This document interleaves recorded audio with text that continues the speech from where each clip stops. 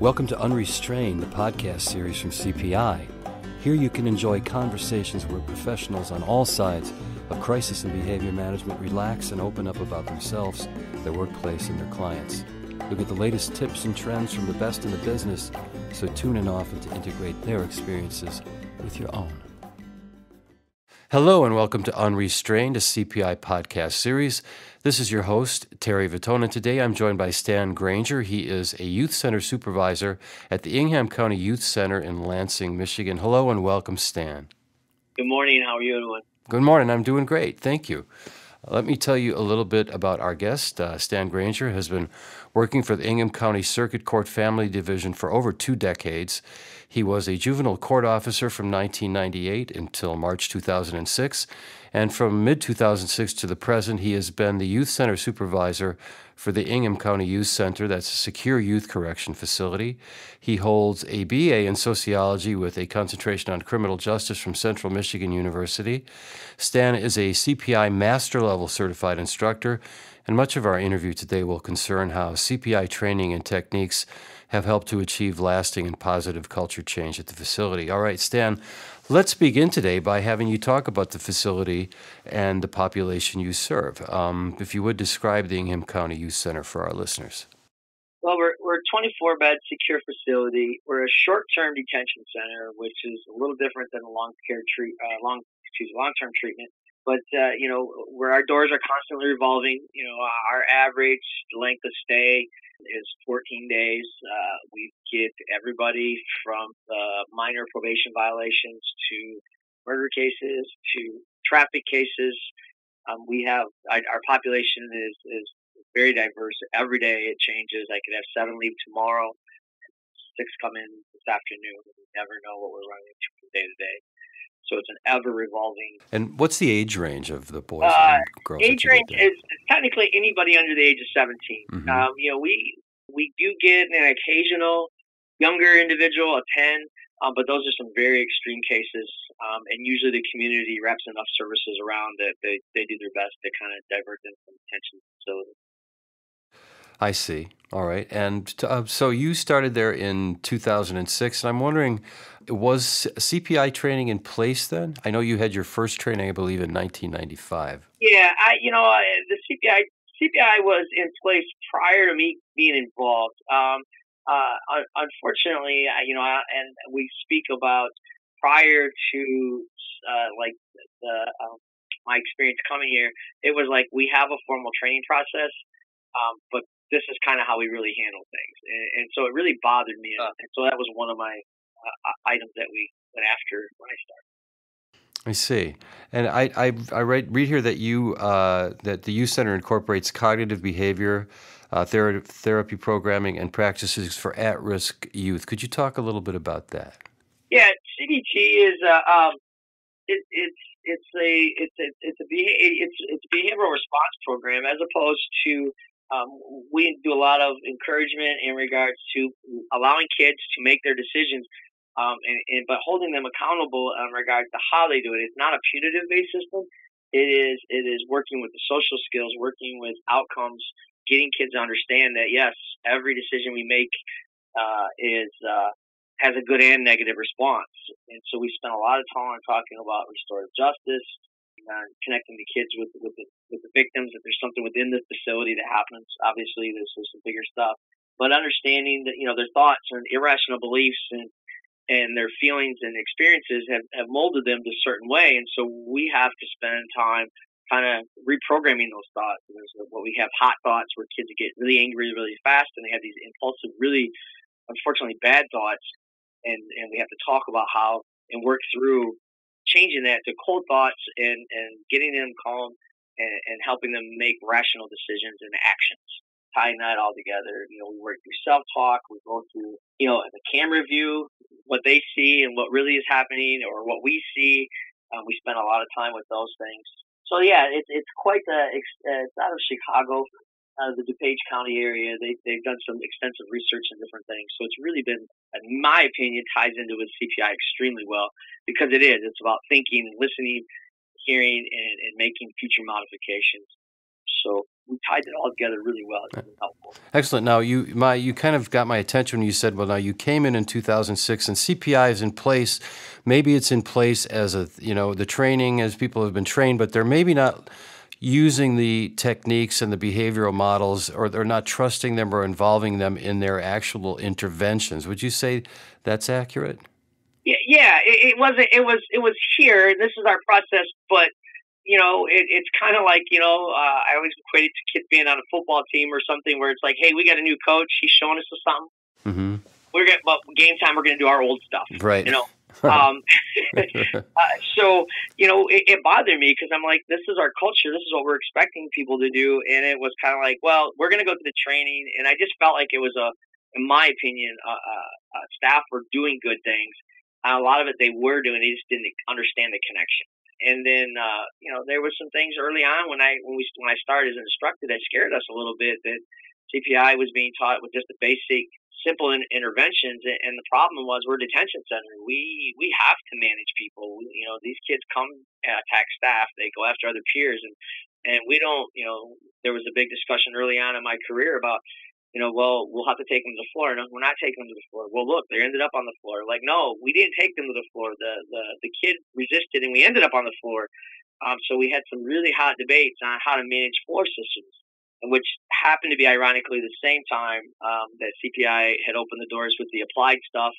Marvin Sharp, I had a chance to get into one of my first trainings as an applied system, and Marvin just opened up my eyes and kind of saved us from keeping, because I was really fearful. We didn't have a management system when we had to manage people, and it was a little shaky for a while. Mm-hmm. So you had that in the applied physical skills in 2012, I believe. Is that correct? Yeah. Yes, I believe that's, yeah, I'm getting old, so. You and me, I'm going right along with you on that. So now, Stan, so you come in, and so how do you start to, so let's go back to that team idea where, well, okay, it all sounds great on the sidelines, but when you actually hit the field, you actually go back to an older paradigm of behavior management. How do you start to really get CPI training and the behavioral models for people to trust that and turn to that as a system to manage behavior? Well, I mean, I know one of the things that I dealt with coming in, we're quote unquote some people refer to us as a correctional facility. I really have stayed away from the negative mindset of problems, stop them from doing this, stop them from that. So I really, my staff, I encourage them to support each other as opposed to finding flaws with each other. That was step one, because everybody was so worried about making mistakes that they weren't growing. They weren't doing anything. They weren't stepping forward. So I really highlighted my staff, and when they were doing things, yeah, you did a great job with this. Well, I didn't do it perfect. Well, this is part of growth. Can we do it better next time? And that's where the coping model came into. It's like, you did a good job here. We need to improve on this spot. Instead of me writing everybody up and making it scary to be involved in the process, I really encourage people to partake in the process. I mean, we don't want to go through any physical restraint, but are you using the de-escalation? Do you recognize the anxiety? Do you use the kite model? Do you see where this is all playing out to it? And so once I made it more of a teaching effort, then it became like, okay, well, I can ask this guy some questions, and I'm not going to get in trouble or those kind of things. So once that kind of started, it was a hard sell. But once people started buying in, and the people who were like, probably my worst skeptics, they put their foot out there and tried it. And I remember one of them in the middle of a training, everybody's like, well, yeah, but. And my worst skeptic stepped up and goes, look, clearly if we were doing something really wrong, we'd all been written up a long time ago. We got to start buying in. So that was one of my highlights of my getting culture change for my staff. And that was huge. So you start to see people trust the behavioral models and the de-escalation techniques. And you in our pre-interview, you said that a lot of the kids that arrive there are in the anxiety stage, and so they're coming in at a heightened state of or they're ready. They're closer to acting out than somebody just that you would meet on the street, let's say. Absolutely. So does staff start to? So you start to feel this behavioral model take root in your staff then? Yeah, yeah. I mean, as we start talking about it, I mean, number one, we're a detention center. Nobody wants to go to jail. Right. I Sure. mean, so especially with a teenage kid who struggles with understanding how the world operates and how society and expectations. These kids are coming off the streets, and so they've either had been taken from their home. They've been taken from their game plan for the evening. They're involved in sometimes it's some negative culture that they're involved with in the community. So then they've been pulled from that, and they know when they get out, they're going to have to face that dilemma. So there's nobody comes to our facility wanting to be here, and so we spend our first part of our intake process is not getting into a power struggle with these kids. It's just really being supportive and knock on wood, our staff are phenomenal of going, hey, look, so-and-so's coming in. So let's, we always know they come in hot and let's help them out. Let's get things kind of cultured. We know this person's going to take 10 minutes to cool down a little bit. Or, hey, this staff member has a great relationship. If this kid walks in and says, hey, I just want to talk to this person, then you know what? We accommodate. That's part of our CPI process, removing the targets and trying to incorporate what's going to work best for the individual who's close to acting out and keeping that acting out, that risk behavior as minimal as possible. Have you seen a commensurate downturn have you seen restraint reduction, I guess, what I'm asking? Oh, yeah. It's not even I mean, for us, for being a 24-bed detention facility, Mm-hmm. dealing with what we deal with, I mean, I don't know what our current numbers are, but we did a census about a year ago, and we were averaging anywhere from 14 to 20 physical restraints a year. And that's in industry-wide for detention is very low. I mean, it's not uncommon in many industries or facilities to have 2 to 3 restraints a day. And so our goal is never to have a restraint. And people ask, well, but you have to manage. And I ask the people, my big theme with my staff is, I want you going home at the end of the day. Right. We don't hire people to be knuckle draggers or the enforcers. We hire you to build relationships. We have a very diverse population of staff for a lot of reasons, and we want to connect with every kid we can. We have cultural differences of staff. We have size differences. We have all the different spectrums of things you can run into in the staff. And people don't work with our population because they're out to prove a point. They're out to support kids. So they Excellent. come with open hearts, and they're not coming with a whole lot of physical restraint backgrounds and all this physical management stuff. They come with great knowledge and social work knowledge and some CJ knowledge, and so we have a diverse group. So we have to get everybody on the same page. So I know that the training is mandatory there. I understand that you've also taken training to other people in the county who have heard about CPI training. Yeah, for me as an individual, I tell people this is human behavior. The CPI process is natural human behavior, and so we took it, we expanded on it within our own detention center. Our court officers were some of our previous staff here got promoted on, and so that became some topics. And they asked me to do a few trainings with staff just to make sure that they're working together, because I always incorporate the team concept as well. It's huge, and staff. When you start getting into the different divisions, the friend of the court and general trial and juvenile court officers, they're not necessarily in a secure detention center, but they visit places. They go to homes, and so we talk about if there's 2 people or if there's an issue, how do you handle it when you're by yourself in an office? And so we expanded it to the juvenile court officers, and then that expanded into, we have an academy here in Ingham County where we have several kids that are like an alternative ed with treatment and everything in it. We expanded it to their staff because they were in the classrooms every day. Friend of the court, obviously friend of the court in Michigan, I would imagine other parts of the United States, that's naturally a stressful environment regardless. Nobody's ever happy when they go into friend of the court or when they come out. And so we start talking about helping their staff understand some anxieties and understanding how to work through that kite model. Because really, when you're working with the court system, very few people come to court not having anxiety. So we really, really work with staff to understand how to keep themselves from getting into power plays, not at the top of that kite model, not pushing the temperature up a little bit. and trying to understand that process. Just for some of our listeners, I want to make clear that you're referring to the verbal escalation continuum, which has a kite diagram for the different stages of the verbal escalation continuum.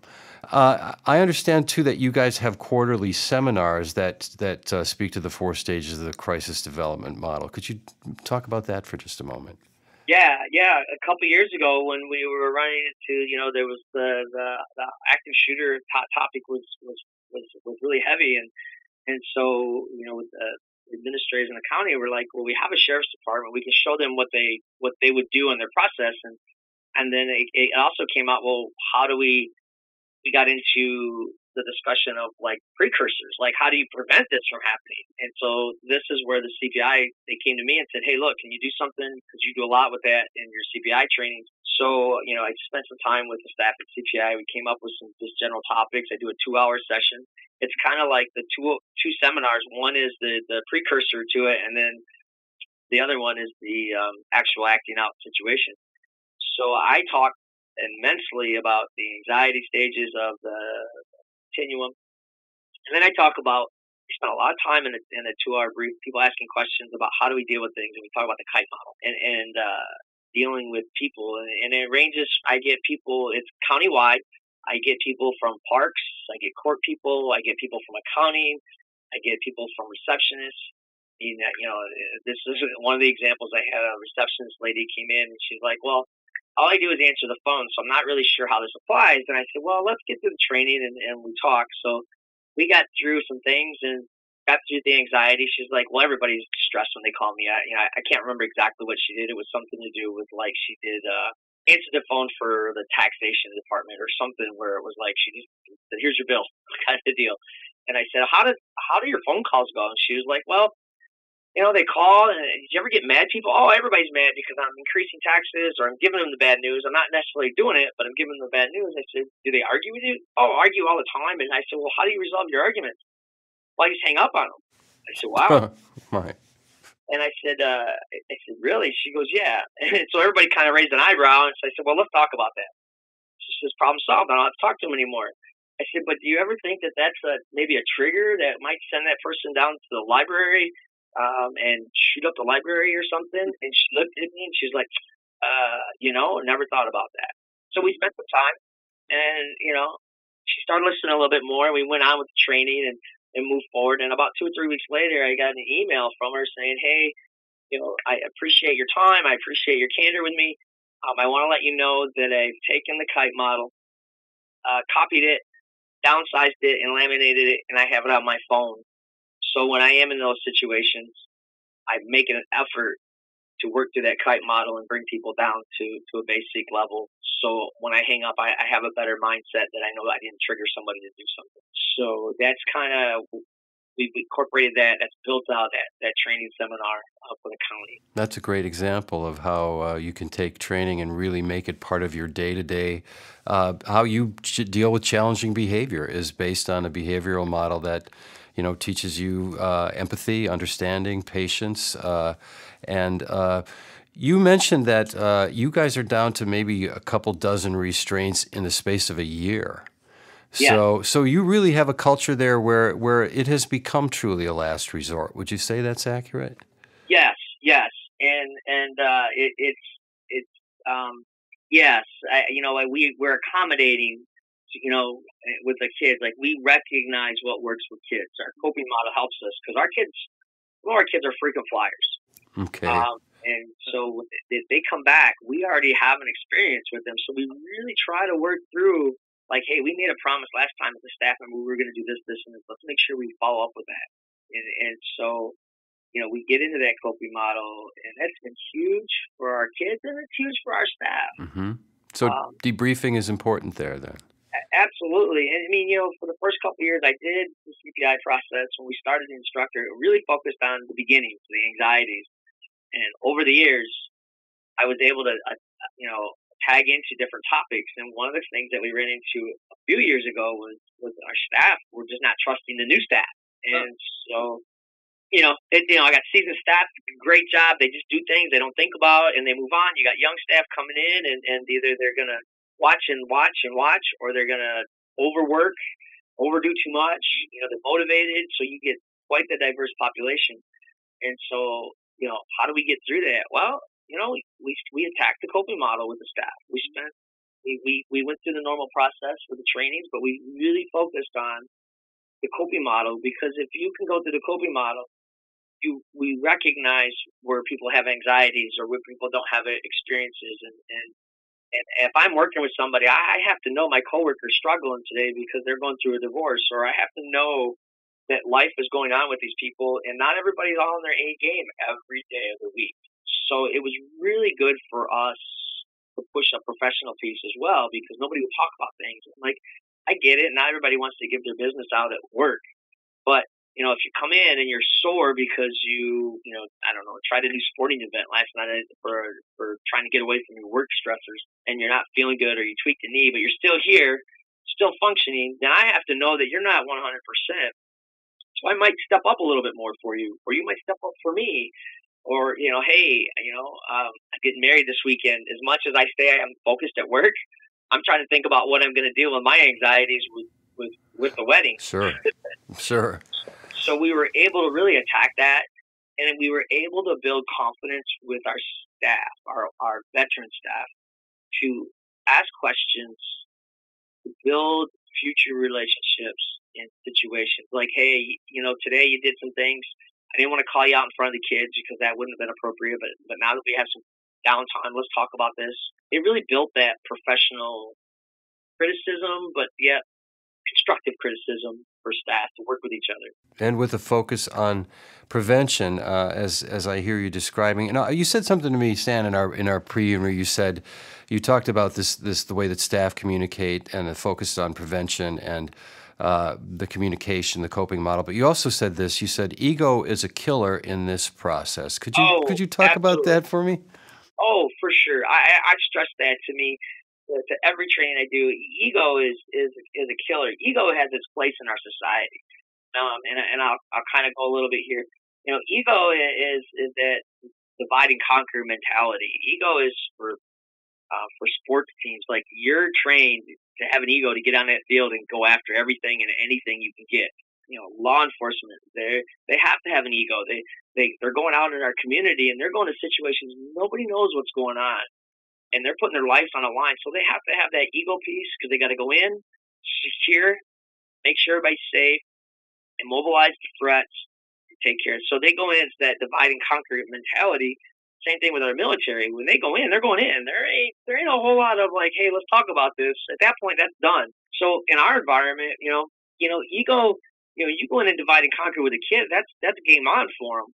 Some of these kids are like, oh, sweet, I got somebody I can challenge and see what I can get away with. And, there's the competition piece. So I tell staff, if you got an ego, you got to put it in check right quick. We all have it, but I'm not coming to work to get into, battles every day. I'm coming to work to help kids. And when you're coming to help, ego is the piece that will destroy the help, because you're not helping when you have an ego like that.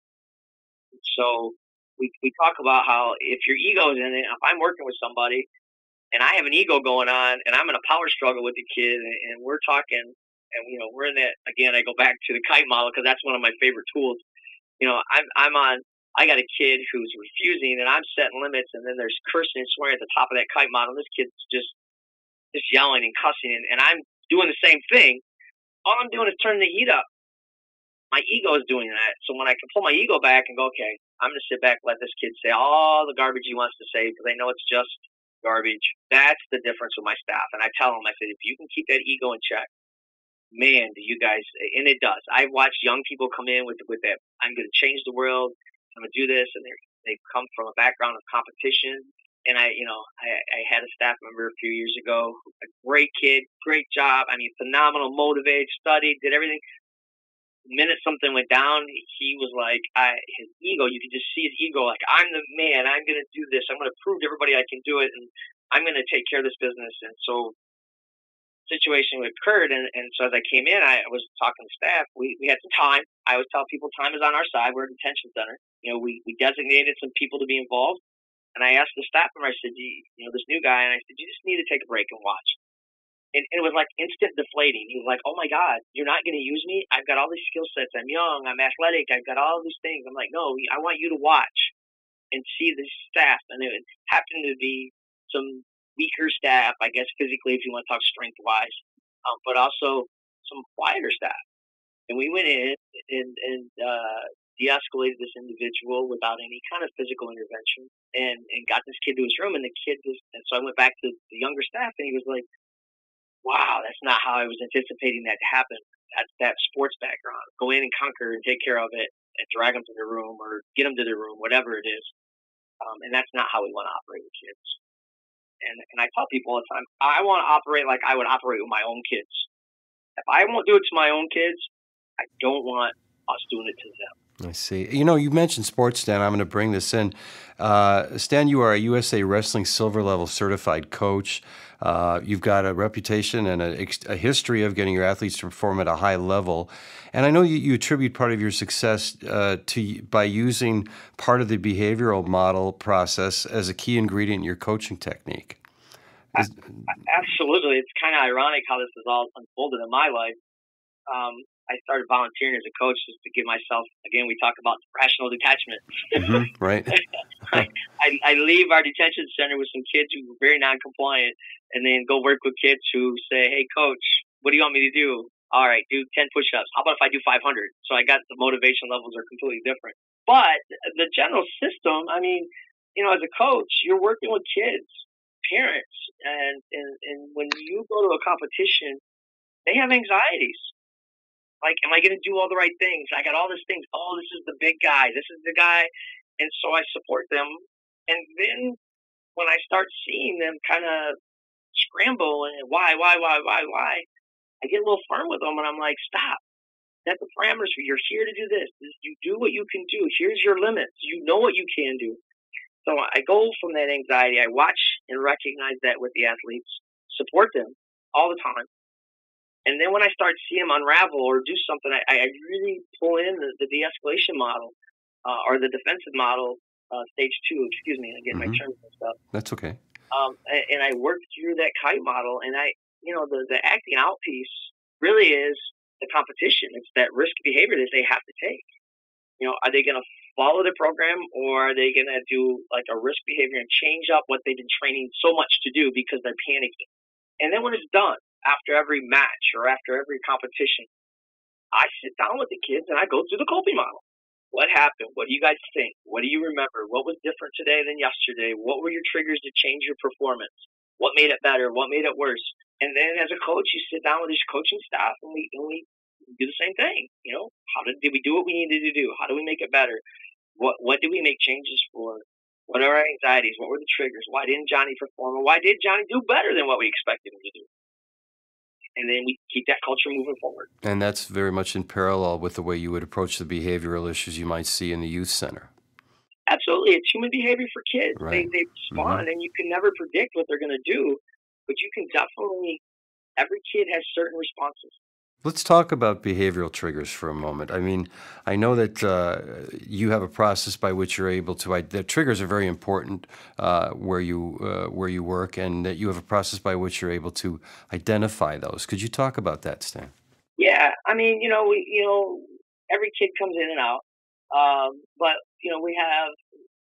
We work with kids. We're fortunate at the detention center. We get phone calls. Hey, look, so and so's got a background of this, such and such. Caseworkers are involved. But when we talk about the triggers and different things, one of the examples I give is that we never know what those triggers are, but we always try to make note of when we have those experiences and how do we prevent those from happening. For example, I had a kid in one of our day rooms, and I walked in. I didn't know this kid. I really had no clue who he was. I just walked in to say hi to the kids, and this kid started just completely freaking out. And I was like, wow, this is not how I expected my morning to start. And I clearly was the target in regards to the trigger of the behavior. So I exited the room and let staff deal with him. Again, keeping my ego in check, because I could have went over and said, hey, what's going on? Why are you doing this? But recognizing that I was the trigger because everything was calm until I stepped in, I left staff. And this is one of those communication pieces that our staff have. They know we check each other. And so, afterwards, Everybody had the cold thoughts and everything was calmed down. We processed. Staff said that, you triggered him. And they're like, you didn't say anything, so we don't know what happened. Then I went down, spent some time with the kid, and said, look, I don't know what happened. Came out, I looked like his stepdad that really seriously abused him. Oh. So, That's I'm a like, trigger. hey, I can't change my overall looks, but let's talk about some things. And we came up with a little bit of a code. I'd look at him every time I was walking to a day room. He'd give me a thumbs up or a thumbs down. Mm-hmm. If I got a thumbs down, I just left for a while and came back. Gave him a chance to deal with some of the anxieties and his coping models. And so that was some triggers that we, recognizing those things are huge. I see. You also in our pre-interview, you said you're seeing more and more trauma caused by human trafficking. And you also talked then about an event where there was a trigger. But could you talk to that, first of all, the human trafficking, victims that you're seeing, and then also the scenario where you had a trigger with a person that had endured trafficking? Yeah. I mean, trafficking kids have really become the forefront of some of our court systems.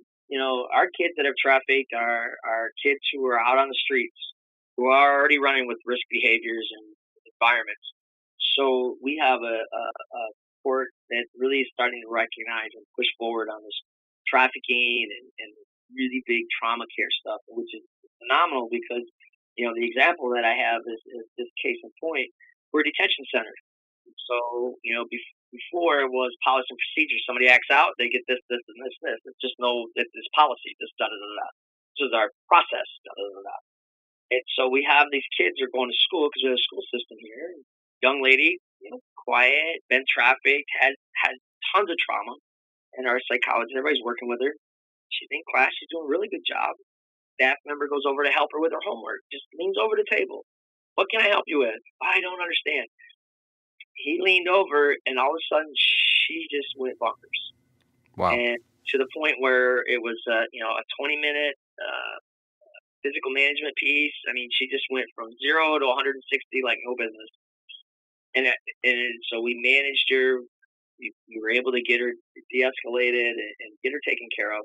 And once everything de-escalated, I processed with staff, and literally every staff was like, we are stuck. We do not know what the trigger was. She was doing well.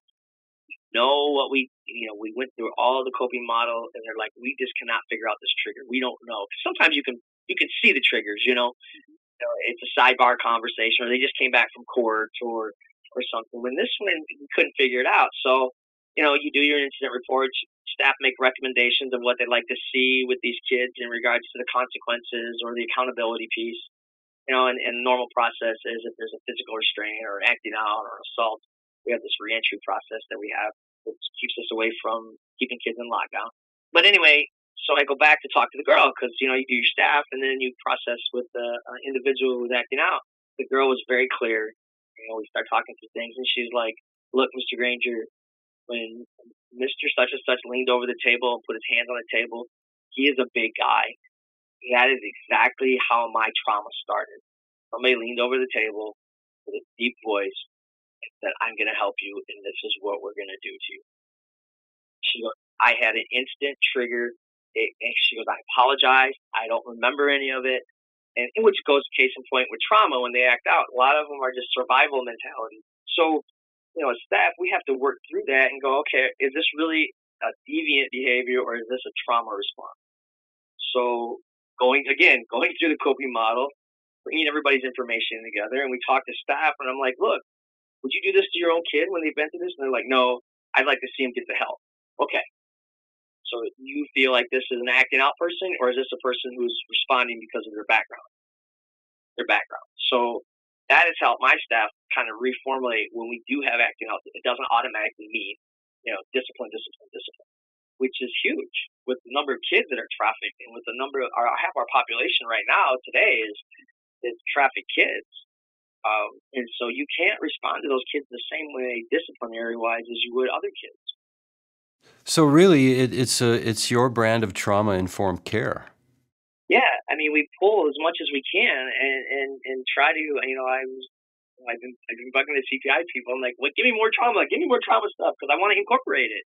We see it every day, and we're building it, and it's just, you can only build so fast. But the nice thing is I really contribute the CPI process to help my staff. How do I say it? Process through new things, learn new things, and keep an open mind to what's effective, because you're ultimately trying to prevent things from happening in the future. So when you go to that coping model, the therapeutic rapport, you're problem solving, and that wasn't necessarily the case for a long time with the coping model. It was, okay, that's not something that's huge important. Let's just manage the behavior and get on to the next behavior. But you're using prevention as a foundational value very much in this Yeah, described. yeah, Mm-hmm. constantly. And when staff come to me, I constantly ask them, "What do you think? I want your professional opinion," rather than, "Well, this is what you told me, and this is what we're going to do." I want their opinion. They're involved with it. I'm not always in the forefront of what created a situation, so I have to hear what they say to get their thoughts and opinions. So would you describe debriefing as second nature now at Ingham County Youth Center? Yes, yes. And when I started, as I was learning, as an instructor, I was going through, and I'm like, there are people in our building who are phenomenal with kids. Like, why are they so good, and some of the other people really struggling with the kids? Again, they were doing some of this process naturally, we just didn't realize it was part of the CPI. And so once we kind of got things pointed out, and we would ask in CPI class, I'd be like, who does great with kids? They're like, such, such, such, such. And I'd be like, why? Because they talk to the kids, they figure out what's going on. Oh, well, let's talk about the CPI process real quick, the therapeutic report. And so we started making cross examples, and that was huge for our staff, especially the new ones who are really trying to figure it out and really trying to build their A game and really become staff members that they want to be. It was huge.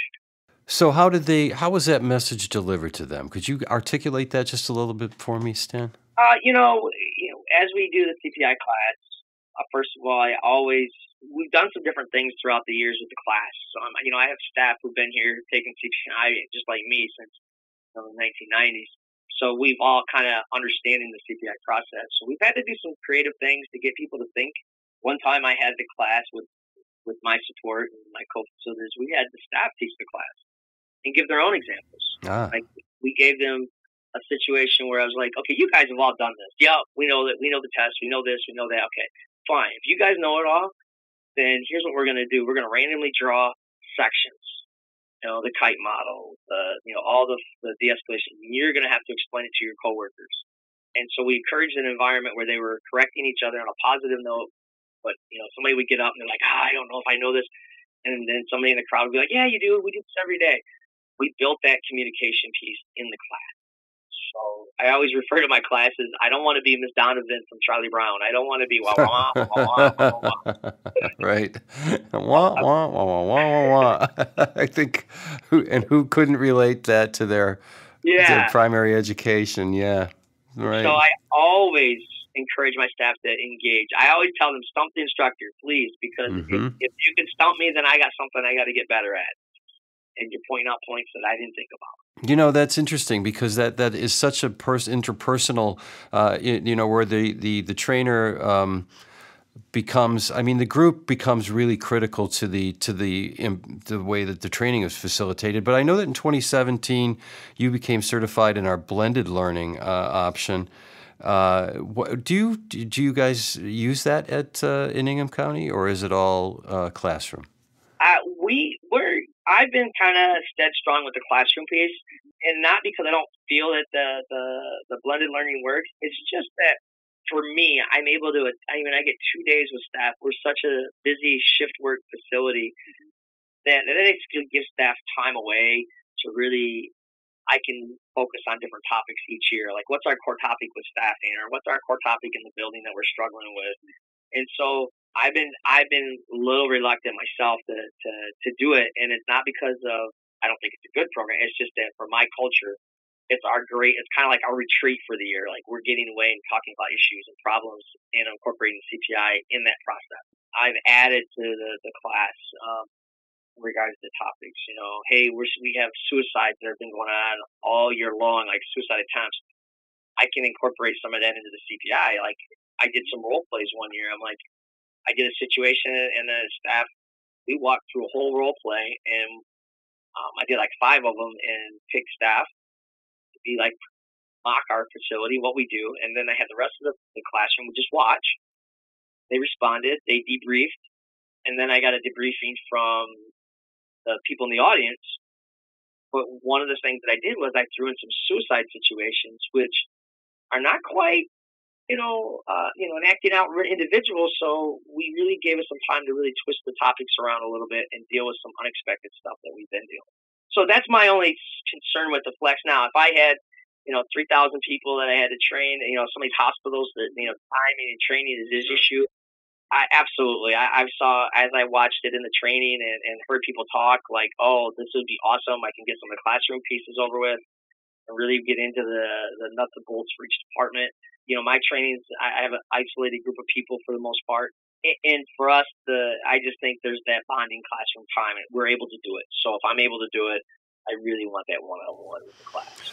I see. Well, for the culture that you work in, I mean, and the behavioral challenges that you face, like you said, you might have a jump in the incidence of suicide attempts.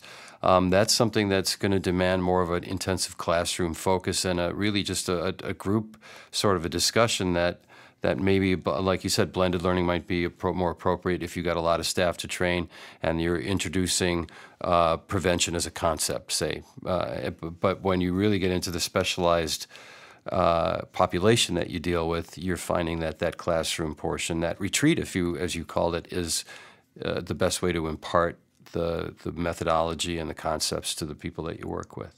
Yeah, we are exploring it, and it came up because we want to use it. I mean, the tools that you guys are providing at CPI are just phenomenal. So we don't want to not use the tool. But we are looking at we often get like subs that get hired in at different times, and they come in and it's not like we do like one hire in a year. When we have a group of people, we hire them as they come in as substitutes because they come and go so much. Or new hires where like we do an annual training, but maybe a new hire might get the flex program initially, so they're familiar with the topics. We just haven't quite been able to work out how to pull that trigger and make that happen. But that's where we really see it as helpful. Somebody gets hired in July, and we already had our annual CPI training in June. You're going to be kind of untrained or at least unfamiliar with the process if we don't get you some exposure of a mini class. All right. Well, Stan, let me ask you to close today. What do you think has been your greatest professional inspiration as you go in every day and you try to manage the center as best you can? Kids are getting help, and again, I think I've kind of summarized it throughout that staff that I work with are really working with each other as opposed to I've been doing this for a long time. You don't need to help me. We've created an environment of people who are willing to accept professional criticism, but also give professional criticism and not have that ego kick in and go, well, if you're going to do this, then I'm going to do that. I like working in a positive environment. And our environment's very difficult to remain positive in because it's constant negative. People are constantly trying to find problems with kids. Well, they got this problem. I mean, the social workers come in, they highlight good things, but these kids come with such a package of damage that you can't help but not look at it and go, wow, that's a problem, that's a problem, that's a problem, that's a problem. We built the token economy. We build on recognizing, I call them baby steps, and to be able to walk in and see this kid who's been cussing and swearing and refusing to comply for days and look at me and go, and this is one of the things that happens. I walk by one of my more difficult rooms every day, and this kid's just F-bombing me. I hate you. You're da-da-da-da-da-da-da. And I walk by the next day, and he's, I hate you. You're rotten. You're terrible, da-da-da, but there's no F-bombs. There's no bleeps.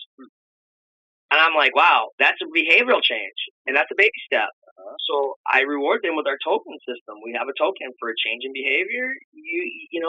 They're like, well, he's still swearing at you. And I tell them that's my ego. If I keep that up, that's not working. I saw some changes. A baby starts walking, and this is another one that I use. When a baby starts to walk, everybody gets excited. Baby walks 2 steps, they get extremely excited. Walks 5 steps, people, snap, videos and everything like that. All of a sudden, now the baby walks 2 steps the next day and falls down. I don't know of anybody that yells at the baby and get to the baby's grill because he fell over and didn't do 5 steps they should have done the day before. So, Excellent. and so that's how I operate. And the kids have come from a damaged environment. They've been traumatized some way. We got to help them move forward, but not setting a standard that they're not willing to grow into yet or able to. So, well, that is inspirational. I think anyone who deals with any kind of challenging behavior, whether it's in your own family, whether it's at work, recognizing progress is incremental and looking taking a positive attitude towards behavioral change and improvement is really fundamental, I think, towards the culture change that you've been able to achieve there at Ingham County. Yeah, I mean, it's huge. I mean, like I said, we come in working to help kids, not looking to find problems on kids. I mean, we still do it. We got to be aware of it, but I don't operate in the fact that I'm just spending time finding problems. I operate on how are we helping this kid become better. I see. Well, that's a great thought to close today, Stan. I want to thank you for joining us today. My guest today has been Stan Granger. He is a youth center supervisor at the Ingham County Youth Center in Lansing, Michigan. He is also a master-level CPI certified instructor. Stan, thank you so much for joining us today. Thank you for the opportunity. All right. And thank you all for listening.